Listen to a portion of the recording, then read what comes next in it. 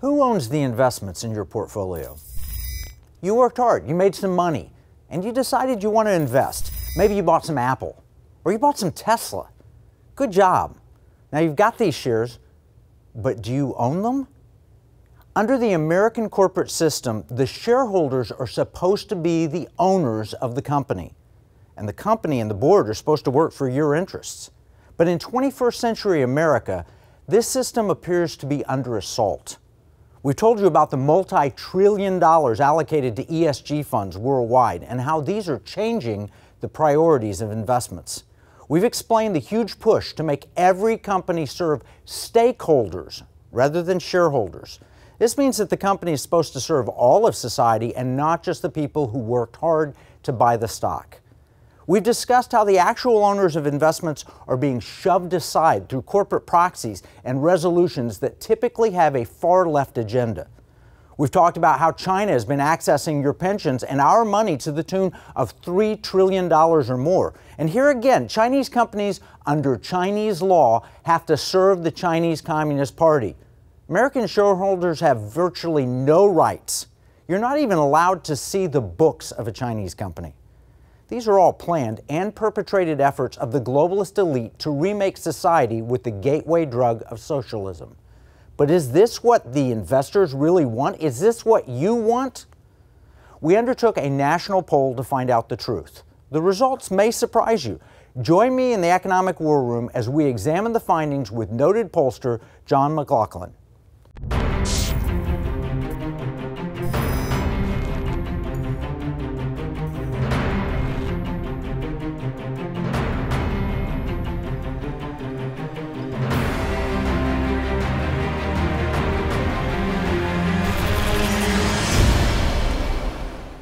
We wanted to find out what American investors really want with their portfolios. So we engaged with noted pollster John McLaughlin. John, welcome to the Economic War Room. It's a pleasure to be with you, and thanks for taking the survey. Oh. We so appreciate what you did for us. We know you do a lot of polls, especially in the political arena. So this has got to be a really busy time before the election. It is, but it's a critical time, and you talk about such a unique time to measure public opinion. So, and your survey was done in June about, among 1,000 likely voters, people who are tuned in on the presidential race in Congress. So it's really timely in terms of the issues and what you're finding right now. Yeah. Well, you've been described as President Trump's favorite pollster. What's it like working with the president? Well, he won. That's why I was his favorite. But he made me look good. So we're working hard right now. If I look tired or if I look like I've been churning data all night, that's the reason why. So we're in a very close race, and things are good. They're having a great convention for the Republicans this week, and the president has met historic challenges that you can see in your own surveys, where a global pandemic, recession level, high unemployment. You've had the rioting, looting in some cities, and a rise in crime. And the president's meeting all these historic challenges, and his numbers are going up, which is very good. Yeah, well, it's difficult to try and get the pulse of America with all these cross currents going on. But you do it through science, through a scientific polling approach. Tell us about the way you undertake a poll. Well, specifically, the survey that we're going to talk about is based on 1,000 likely voters across the country. So what you've got is there's plenty of election data. There's voter databases with every voter in America on them. So what we do is we take a survey of 1,000 likely voters that's based on a national distribution in national elections. Particularly from the last presidential election, where 33% of the voters were Republicans, 37% were Democrats. So we set that model. We have the right areas, race, gender, age. We're very strict about quality controls because polls are an inexact science. And then we ask people if they're actually going to vote, because if they're not going to vote, it doesn't really affect public policy. So there's a lot of polls out there with just adults. There's 237 million eligible voters in the United States, adult eligible voters. And in the last presidential election, we had a record turnout of 139 million voters, Wow. which was 9 million more than Romney and Obama. But that was a historic turnout. But that means that you had about 80 million voters who are eligible didn't vote. And if you include them in the surveys, that's why you're wrong. So this time it's going to be even higher than the 139 million because of the issues at hand.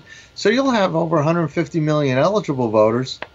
And you got to go state by state, figure out what the turnout is, and you figure out who's coming out to vote, and you screen them by likely voters. And the national polls in national elections don't mean as much as the state battleground polls. Right. So there's about 17, 18 battleground states right now where most of the time and effort between the candidates are being spent. And then we've got the races for Senate and Congress, too. So you talk about a historic, we thought 2016 was a historic election. This year in 2020, you're going to see a really consequential historic election. Yeah, so in the middle of that, we interrupted you in your traditional political polling, and we asked you to look at Americans and what they think about their investments and how they've been politicized with, we use the buzzword ESG, which stands for environment, social justice, and governance, which is really built around broad gender diversity and broad diversity efforts. So in a sense, what we were asking were political questions because ESG is very much a political idea. And going into it, we knew that there seemed to be a clear left-right divide on a lot of those things. And, in my opinion, the left gets the idea of weaponizing money and using investments for political purposes. The right, not so much. So, you started this poll, and we're going to have to take a break in a minute, but briefly tell us what you were asking, what we were looking for. What we were asking is about their values and how it affects their investments. And besides the political polling, half our work is corporate. I have an MBA in quantitative methods and finance, and so we have a lot of corporate clients and business clients that do work with us. And it's always a challenge between the greatest return, because your own self-interest guides a lot of this, and at the same time your values. So we've never seen the kind of socialist challenge that we're seeing in the United States right now, ever. And really what's detrimental is our opponents in the Democratic Party have really, their socialist wing is really moving a lot of their policies and their positions for the future. John, we're going to have to take a break here, but when we come back, we're going to dig into the findings that you got with one of America's top pollsters, John McLaughlin.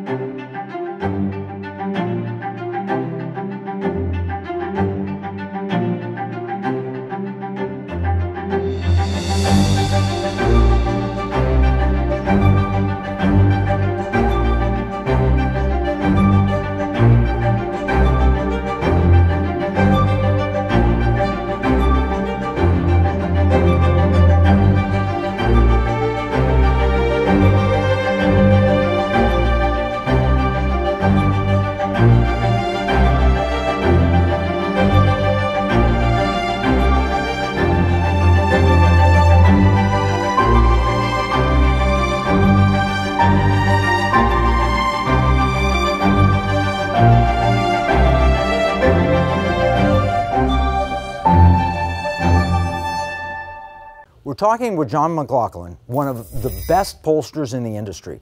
He's been described as President Trump's favorite pollster. Well, John, you took a poll for us a few weeks back. Tell us, what did you ask and what did you find? Well, we asked right up front, we asked these 1,000 likely voters across the country, people who decide the presidential race in Congress. We asked them when they're making decisions for their personal investments or savings, which of the following do you agree with most? We had one choice in there where we said, I want my financial company to invest according to their views of social values as more important consideration than my returns. Because that's what you've got going on now. People trying to control your investments by for their social values, their policies. Only 8% of all voters agreed with that. Wow. Most Americans said they want the greatest return regardless. That's 35%. And 38%, I want them to invest for the greatest returns, but I want them to invest according to my values. So you really got 7 in 10 voters who don't want them investing according to these social guidelines, which really don't have anything to do with the investor values or anything to do with getting a return. And that's what, it's their savings, it's their money. 70%, that seems like a big number to me. Is that normal in your polls? That's a big number. Statistically, the margin of error in the survey is plus or minus 3%. It's well outside the margin of error. So most people don't like the idea of this social investing where you're sacrificing returns or you're investing against the values of the person whose money it is. So, and by the way, over half the voters, they have 401ks. They have, significant savings, so that this is really meaningful. matters to them. Yeah. Right. And the challenge too is a lot of Americans, even though it's only half, a lot of Americans don't have that kind of savings, which is a real challenge for us in policy. So we also asked, generally speaking, would you rather invest financially in efforts that promote ideals and concepts of socialism or encourage growth through capitalism and free markets? And what'd you find? They said capitalism and free markets 56%. But to me, the scary part is the 22% who said socialism. So that's scary. A real challenge. Yeah. And the ones with the savings of 401ks, they're saying 63% capitalism. So it's a bigger number. But still, it's a majority. And yes. It's enough to win an election if this were running a candidate for a campaign. But it is scary. There has been this concerted effort by the media and by the educational institutions to promote socialism, and they've gained ground in the past 10 years. I have no doubt about that. Yes, and absolutely. When you look at I'll put on my partisan hat for a second. When you look at Bernie Sanders got Joe Biden to sign a 110-page unity agreement. And in that unity agreement is a lot of socialist policies, and younger voters really don't understand what socialism is. And the president has made it quite clear that America will never be a socialist country. He said it in the State of the Union before. He's saying it during his Republican convention. And by the way, most American voters agree with that. And what's scary though is Democrats is 30% agree with it, socialism, and 42%. So it's really inside their party, which if they get control of the presidency, the Senate, the House, you're going to see the tail wagging the dog. And the Bernie Sanders and Alexandria Ocasio-Cortez, you'll see them, Elizabeth Warren, they will be enacting socialist policies if we're not successful, and that's a scary thought. That is, yep. So what else did the poll show? We also asked them, do you support or approve or disapprove of your wealth being invested by a company that promotes itself as friendly to the environment, advocates for social justice, and supports good corporate governance, but directs investments towards Chinese companies that violate all three? Because it's a big issue, the idea of communist China runs their businesses. Right. And 50 to 34%, they disapprove. Well, so I'm glad that 50% do disapprove. This is kind of the hypocrisy question. I mean, this is Larry Fink and BlackRock. They're very ESG friendly, but then they'll stick money in Chinese companies that are clearly not following the same principles. Right. And they don't play, and it's really unfair to American businesses because they don't play by the same rules. So our companies will operate by certain things regarding environmental regulations. I mean, that's why so many businesses have outsourced to China, because they don't have the same rules on environment, on wages, on how you treat your workers. So and the Chinese companies can also subcontract to North Korea or some other country. And so those sneakers and textiles that you're buying, clothes that you're buying, it's not just China. But it's not. They don't operate by our values, so it's not good. It's an uneven playing field, yes, and it undermines American companies entirely, because if they get to pollute, if they get to violate all of these things, they get a competitive advantage, and then the economists step back, the free market people, and I'm a free market guy, but only when there's a level playing field. And they'll step back and they'll say, oh, no, if they can do it cheaper and better, let them do it. even if it has this massive social cost, and we have our hands tied in American companies and can't even compete against that. And again, putting on my partisan hat, that's the great thing that President Trump has done. He's the first president that we've ever known that has stood up to China in terms of trade, no doubt, and with the negotiations, et cetera.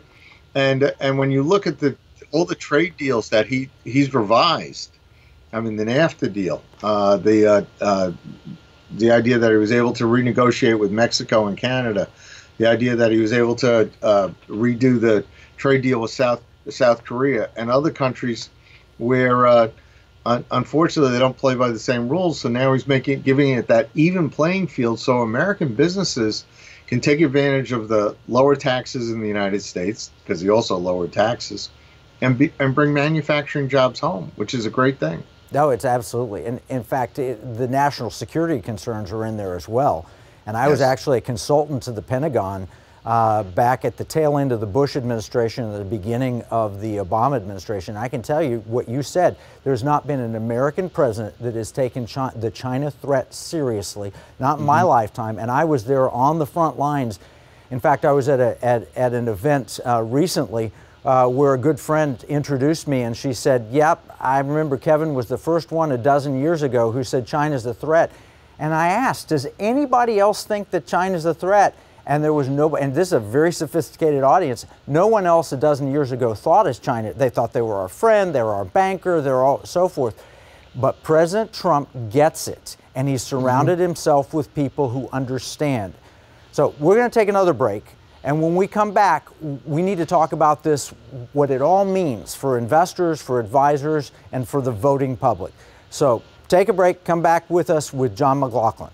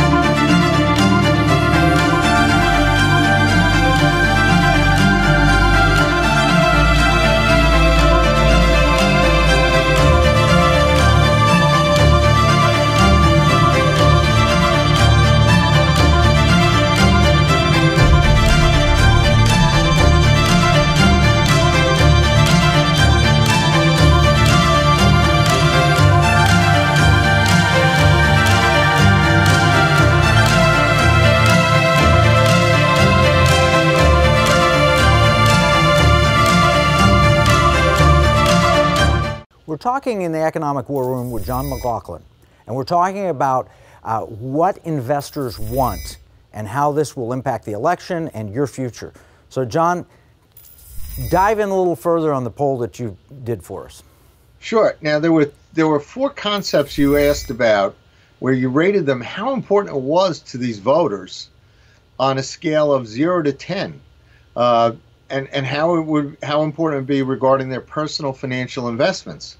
And of the four, the one that scored the most had investing in companies that are focused on bringing back jobs and economic prosperity to America. And it was 7.65.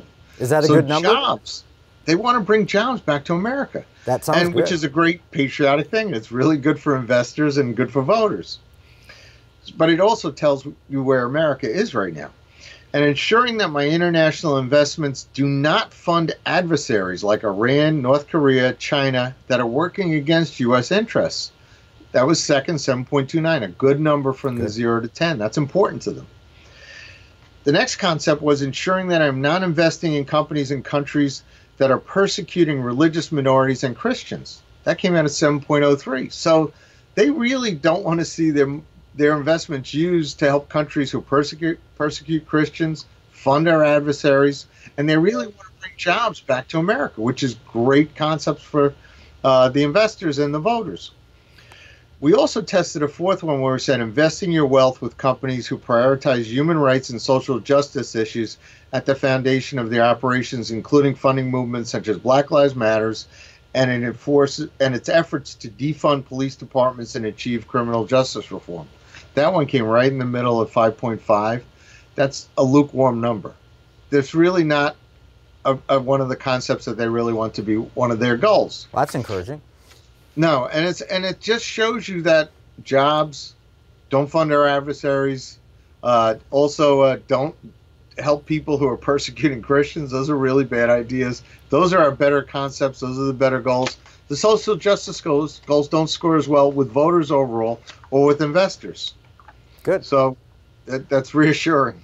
So, and then we asked the question, do you agree or disagree with the following statement? And this is a big number. My preference is a financial advisor broker who, like myself, as it relates to values, interests, and politics. They want somebody who's their financial advisor or broker who's like them. 74% agree, only 12% disagree. And what you've got is you've got Republicans saying 83-8, Democrats 70-16, Independents 70-12, Conservatives 76-11, Moderates 70-15, Liberals 78-10.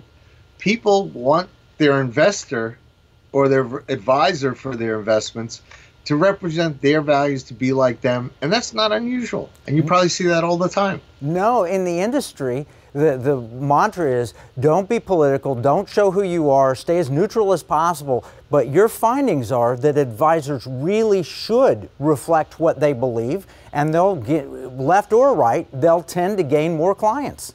Right. And most often, I mean, for those of us speaking from human experience, it's your friends and families. Who do you recommend? And most often it's coming from somebody that you may know from church, you may know from family connection. They naturally share your values and your interests. And that just seems like good marketing sense, and I'll bet you a lot more of them use it than you realize. So the next time your college friend calls up and asks how your investments are, you'll know why. Yeah. And then we had an agree, disagree. I want the person who manages my retirement funds to understand how geopolitical dynamics can impact my investments. So we don't live just in our isolated world. We really want those investments we want to understand how it's going to impact the world. 79-9, they agree with that statement. Wow. Now, let me tell you something. On the cover of the CFA magazine, I hold the Chartered Financial Analyst designation. A few years back, there was a quote from an industry expert that says, our industry really does not understand how geopolitical dynamics impact investments. So the industry, the broad industry doesn't get it. But what you're saying is the investors want that. And that's why we do economic war room training. That's exactly why we do it, to help get these advisors up to speed, because that's what their clients want. And of the majority of Americans who have a 401k and they have significant savings for their retirements, that number is 83-9.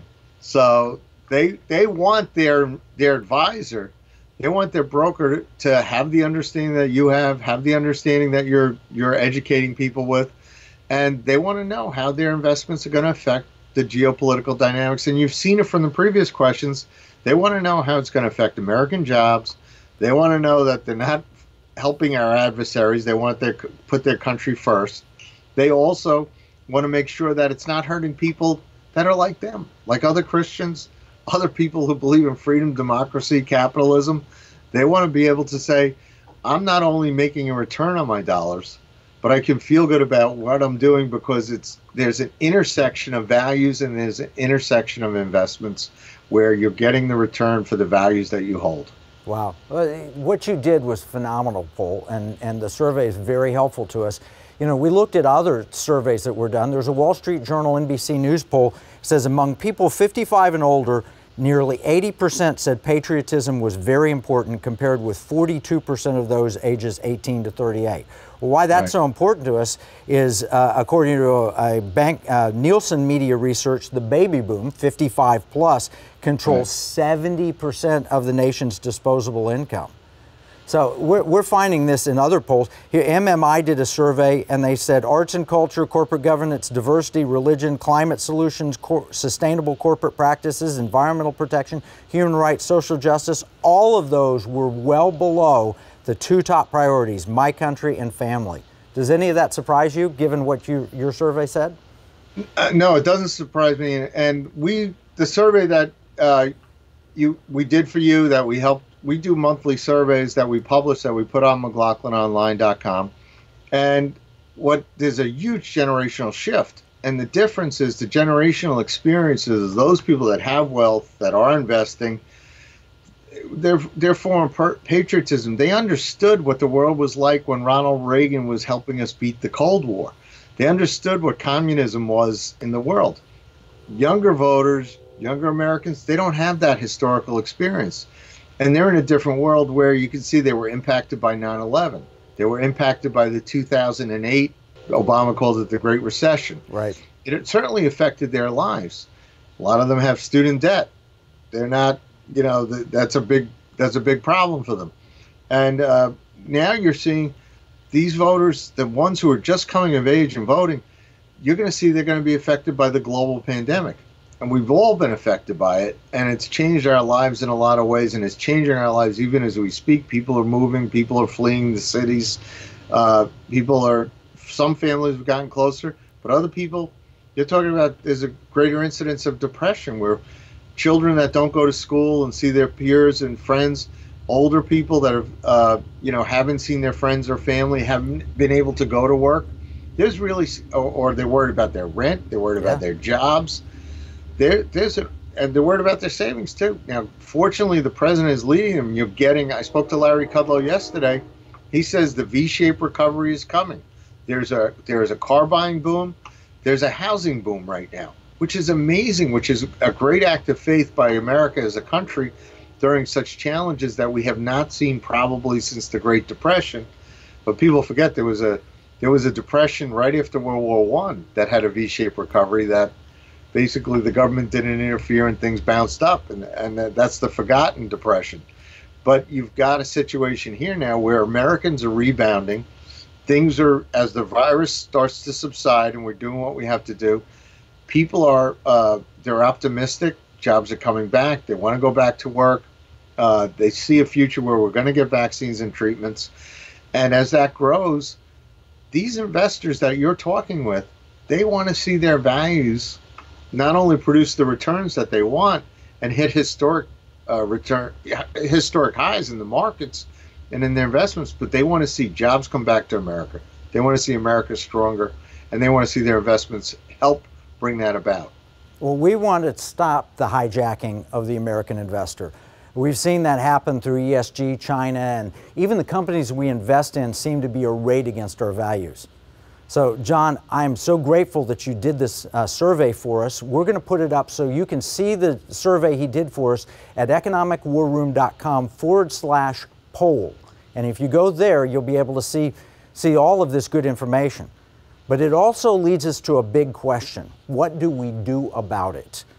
So if you're a viewer, you need to check out episode 102 with Justin Danoff. Justin talks about proxy voting and how we can take back our shares and make them work for us and not us working for them. And you can check out episode 101, where Joe Biden talks about stakeholder capitalism versus shareholder capitalism, which is de facto socialism, and how Vice President Biden really wants to take your investments and make them work for the good of all society. Or episode 100, which is patriotic investing with Lieutenant General Stephen Quast, or episode 95 with Dave Bratt, which is on LSV investing, liberty, security, and values. 3 things that Americans really care about. And we want to help you get an advisor who can help you. And so you can go to economicwarroom.com/advisor and find out how you can get an advisor that will help take your ideals, your values, and put them to practice in your investments. Now, we like to talk a lot about the small ships that make a big difference. It's the Dunkirk story. You can be one of those small ships. You can make a difference. You do that by weaponizing your money, your spending, your giving, and your investing. And you can do it as we're launching with Liberty University a training program for advisors. Again, economicwarroom.com/advisor. And you need to get educated. We'll do a full battle plan on this episode and provide it at economicwarroom.com. Remember, what we see as a marketplace, our enemies view as a battle space. This is an existential challenge to our liberty. We must rise to the challenge for ourselves and our children and our grandchildren. Thank you, John, for bringing us all these insights. We really appreciate it. This is Kevin Freeman from the Economic War Room.